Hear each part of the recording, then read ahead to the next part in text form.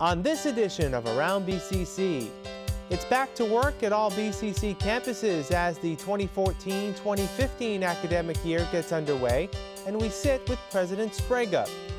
BCC finds a new home in Tonkin, and those visiting the Fall River campus will be met with some parking challenges.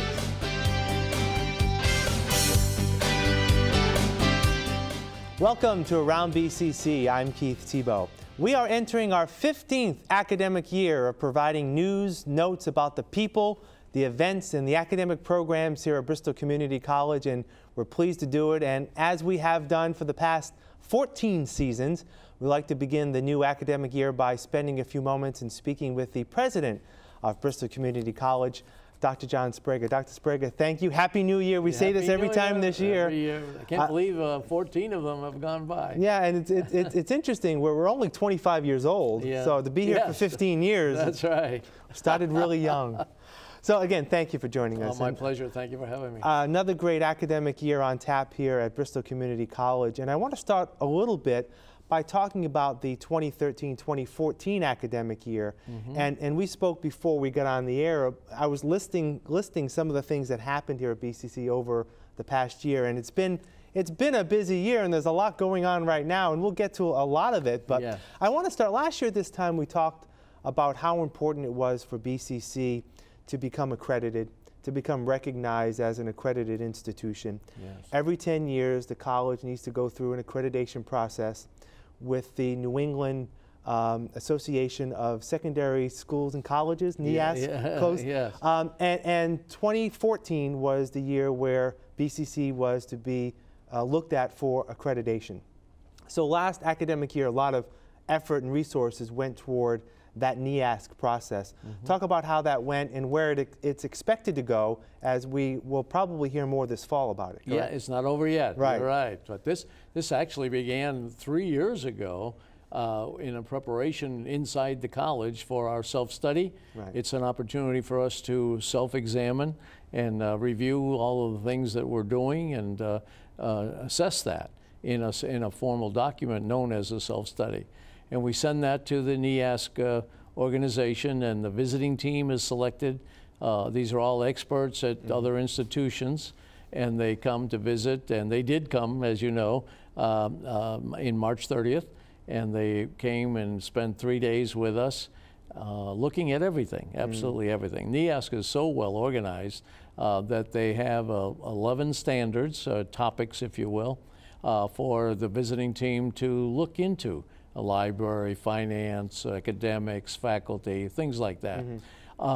And thank goodness the report from the team was very enthusiastic and very praising of all that we do at BCC, which I was expecting, really. I mean, knowing how carefully we do things and how excellent our performance, they saw the same thing. And so now they have submitted, the team, have submitted a report to the organization NEASC, and I'll be meeting with them in September to hear the final decision about our accreditation, which I think is a foregone conclusion.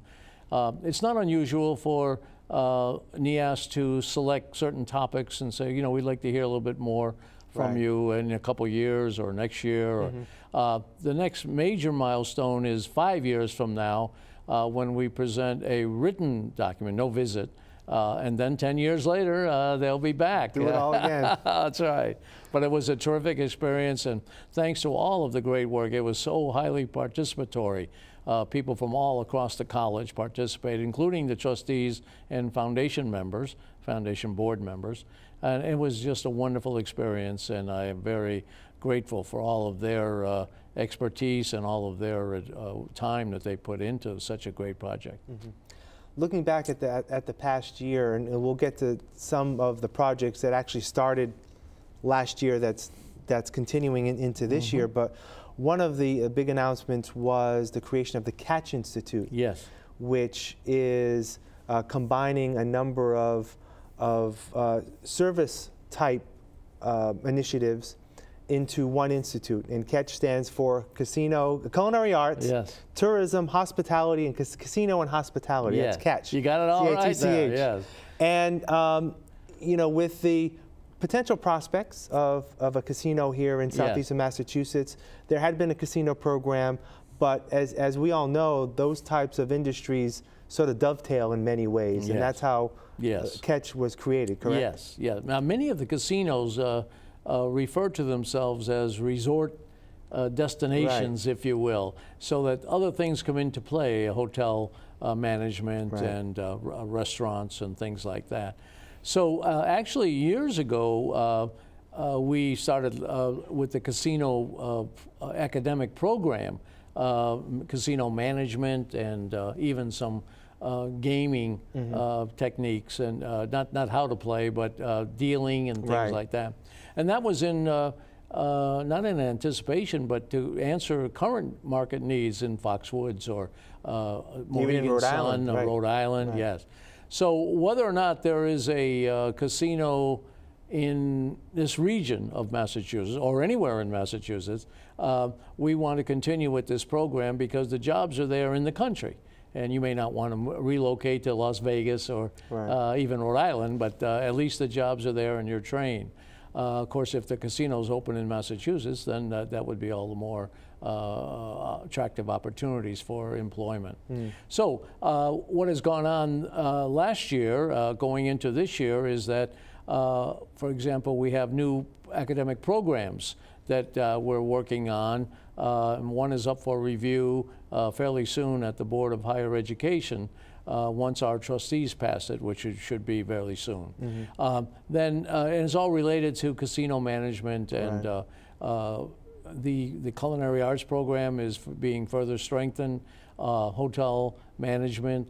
So this is really going to be, I think, something that answers the needs of the market, not only in southeastern Massachusetts, but across the country. And that was one of the big academic initiatives that was launched, that was new, relatively new last year. I want to get right into the end of last year, and as we go forward into 2014 and 2015, this academic year. First of all, let's talk about physically.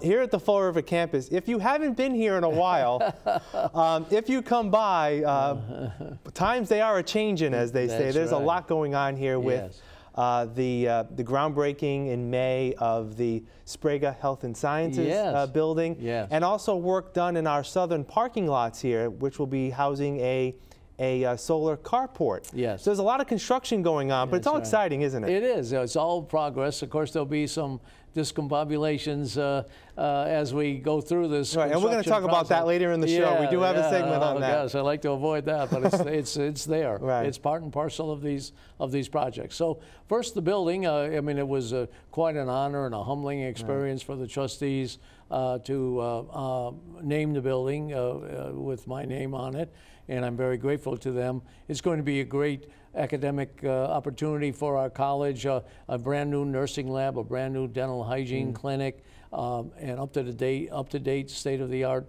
facilities, brand new science labs. I think some of our current science labs will be updated and moved to the new building and refurbished. And so it's a wonderful, we have to keep up for our students. We owe them that responsibility to give them the best that's available. So the building is just super. The other good news about the solar panels and the construction in the parking lot, we're literally going to have a roof, if you will, a solar roof over the parking lots all on the south side of the campus in Fall River. And they will save us up to 80% of our energy costs. I mean, it's just fabulous, and we're very proud of it. Of course, the costs of electricians, you need a license to install them, and all of the expert help that we get, we have obtained, and we're ready to move. It should, he said, hopefully, it should be ready in October. Soaking in the sun's rays and saving us money. So pray for sun as well. So while there's some changes at the Fall River campus, there's some news with BCC's other campuses. I think the the one that kind of sprang up very quickly over the summer Yes. was the exciting news that Yeah. we have a dedicated one-stop shop center in Taunton. Tell us how that all came about. Oh, it's just terrific. It came as a deliverance for us, really. The Taunton Catholic Middle School, the decision was made by the Diocese of Fall River to move out of the Taunton Catholic Middle School, relocate the students and through mergers, and so the school itself became available.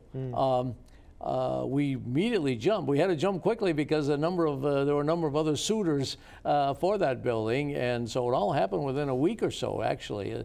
No time to even plan or think much about it other than to take it. Right. And that's what we wanted. And since then, the Board of Trustees have approved taking it, and we're only licensed in there for 1 year. It's only licensing, right? Yeah, correct. so we're only licensed in 1 year, and there are some facility issues with it in the long run. ADA accessibility being one, and of course up-to-date science labs, all of these things that have to be outfitted. The computer labs are already there and ready for opening. Yeah. So enrollment is increasing. We've got a really a wonderful jolt in the arm, if you will, for enrollment with this news and the publicity attending this news. And we have long searched for a convenient location downtown Taunton for our students and for a campus, and lo and behold, we now have it, and we're very proud of it. The mayor is very happy, and as you know, the local legislators as well.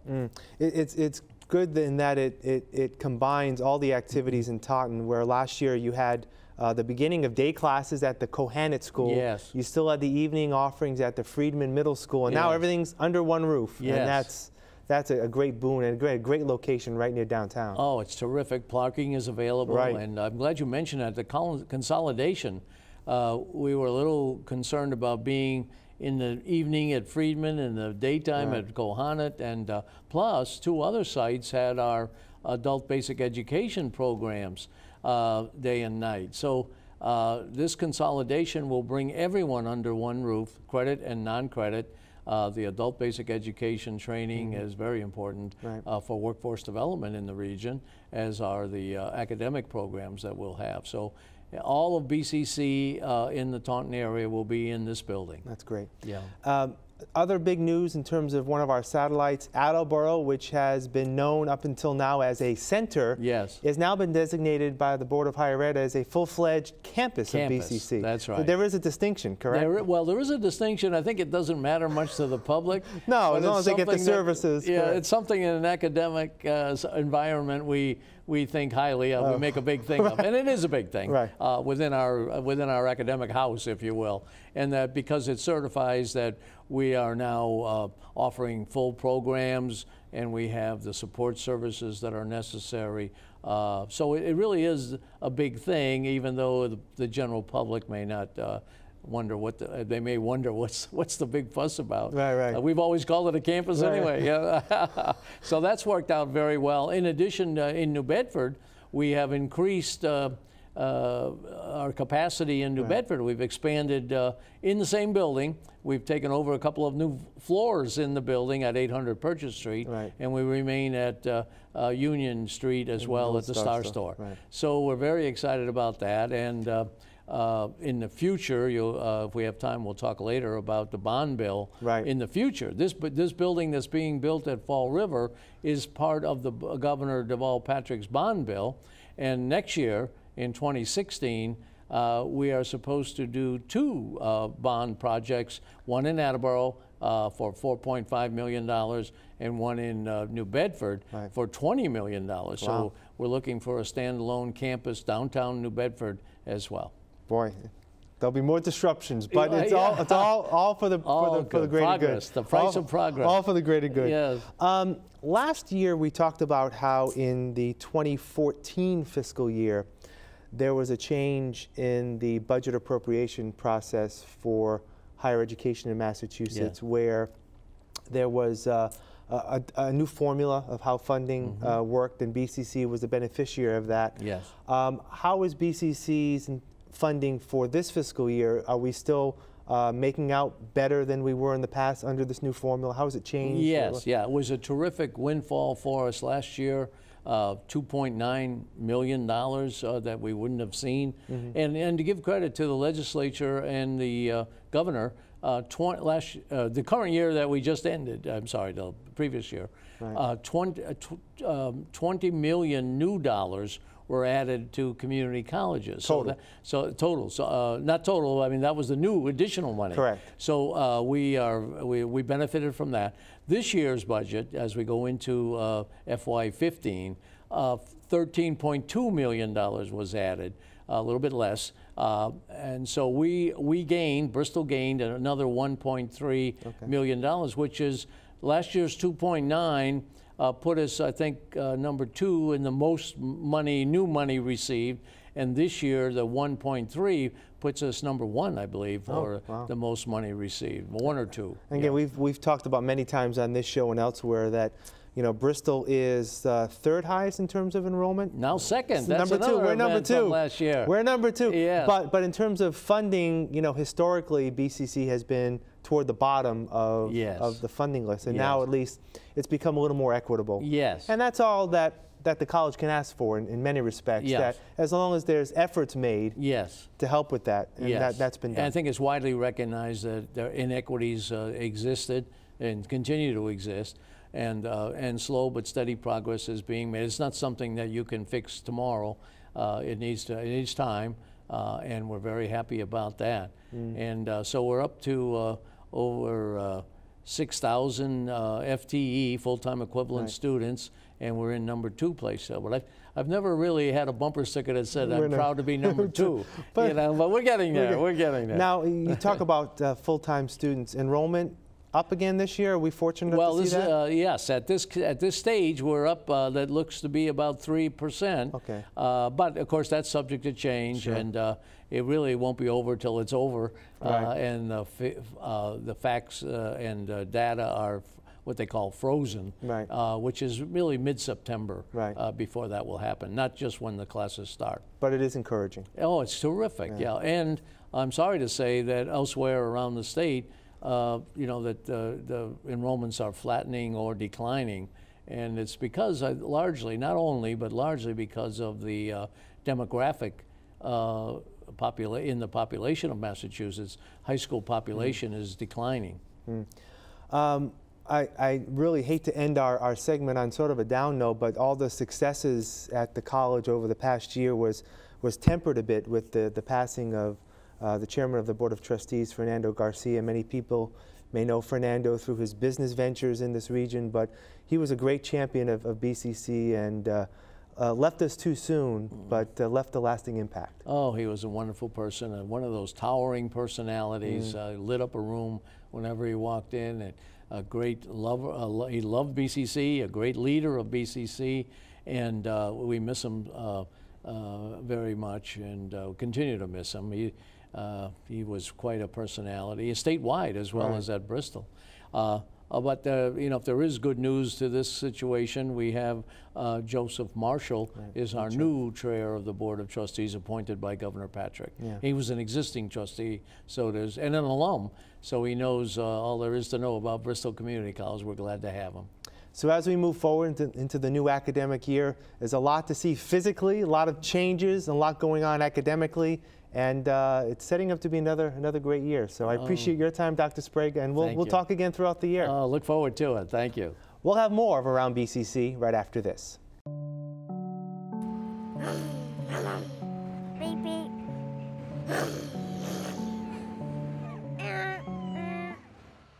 Excuse me. Didn't you see the signs? You can't park here. We've got new solar canopies going up. Lots 9 and 10 are all torn up. That's 320 parking spots we've got to make up for while this stuff gets finished. The start of the school year is going to be wicked busy. Do you understand? Yeah, you understand. Look, I'm going to let you off with a warning for now, but you got to move your car, okay? You can park at Durfee or Bishop Connolly and take a free shuttle. Or you can visit bristolcc.edu/parking for updates and information. Beep, beep. But I do like that car, though.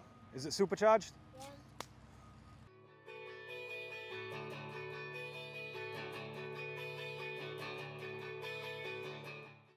Welcome back. As we mentioned in our interview with President Sprague, BCC has improved upon providing access to education to those in the Greater Taunton area. The opportunity for BCC to consolidate its offerings in Taunton materialized quickly over the summer after the Diocese of Fall River decided to close a middle school which once housed the Coyle High School near the city's downtown.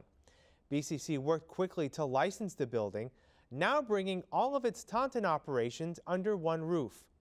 State Senator Mark Pacheco, one of the political leaders who spearheaded the deal, says the new center is a testament to the forward thinking of all parties. I can't tell you how excited I am about today, because I think all of you that are involved in public education and all of you that are involved in Coyle Cassidy and the diocese education programs, you all have a vision. You can see and you hope to see those young people, people of all ages, have that opportunity to be able to see a new, brighter future for working families in this region. Taunton Mayor Thomas Hoy was also instrumental in making the new center a reality. He says the benefit of BCC's role in the city go beyond just the new physical location. Not only for the students in the higher ed opportunity, but also for our downtown businesses and such that are going to see certainly an increase in business with the students that will utilize this campus. This is something that we've been working on for some time, and it just sort of all came together. It's a wonderful feeling and a great day for Taunton. A few days after the ribbon cutting to open the new facility, U.S. Senator Elizabeth Warren toured the center. During her visit, she spoke with some students who will be the beneficiaries of the new location. Desmond Weathersby is one of them, and he says the one-stop shop that is now in Taunton makes it easier for more local students to attend BCC. It cuts down on travel time. I don't have to go from Kohannet to Friedman. I can just get everything I need right here.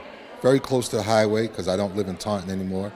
So I can just jump on 24 and go to Randolph where I live and come back here. So it's a lot more convenient for me. Classes this fall in Taunton are offered weekdays from 8 a.m. through early evening. The center's central location will also be popular for city residents to take part in the college's library and computer lab resources. We talked earlier about the exciting physical changes taking place at the Fall River campus. But with those changes come the need for students, faculty, and staff to make some adjustments when arriving on campus. Along with the construction of the Sprague Health and Sciences building, BCC is also undertaking the construction of a 3.2 megawatt solar carport facility that will span 5 parking lots on the campus's south side. Vice President of Administration Steve Kenyon says during the first month or so of the semester, the college will be without 320 parking spaces at any one time, although at least 3 of the 5 lots will remain open. He says the college has a plan to make up for the lost parking. We have 150 available at Conley, Bishop Conley High School, and there's about 40 on the north side of Langley. We have 50 at Durfee High School near the tennis courts, and we've been allowed to park on both sides of Ellsbury Street, both the east and the west.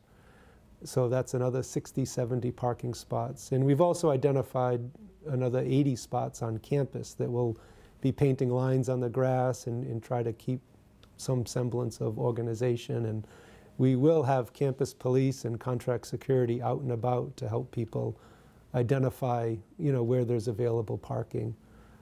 And lastly, there'll be a trolley. There'll be a trolley stop on BCC on Ellsbury Street, and there'll be a trolley stop at Conley. And what that trolley will do, will make a continuous loop all day long, and it'll pick up folks at Durfee, at Conley, along Langley, along Ellsbury Street, and bring them back to 777 Ellsbury Street. The trolley service will run from 9 a.m. to 5 p.m. weekdays. Now, the construction has also resulted in the closure of the main road at the Fall River campus. traffic has been diverted in a way that access will still be available to all lots in Fall River. So keep in mind, be aware of these changes and make adjustments to your schedule where necessary. BCC's New Bedford campus this summer instituted an innovative marketing plan to get the community interested in taking classes. They gave the public an opportunity to sit in on a BCC class. Now that's nothing new, but what was different was that this class was held outdoors at a downtown park. What really goes on in a class at BCC? We have students come in and we talk about admissions, registration, but we never really get to have them see what goes on once they get into the classroom. Sometimes they may be hesitant, but if you can just see that, you know, it can be fun. Education can be fun. The students that are taking therapeutic massage at our campus came out and we had a class, but along with the class, we invited community members that were walking by and came to see it to get a free 15-minute chair massage, and that was wonderful. We had about 30 people partake in the massages, and the students were able to practice the techniques they were learning that day in class, and it worked out well.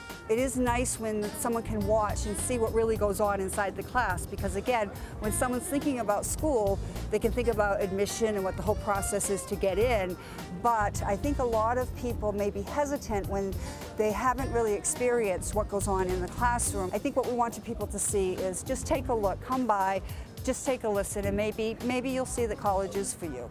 BCC has a long summer tradition of providing opportunities to local grade school children through its Kids College program. Well, that program was back again this summer with a few changes to the curriculum.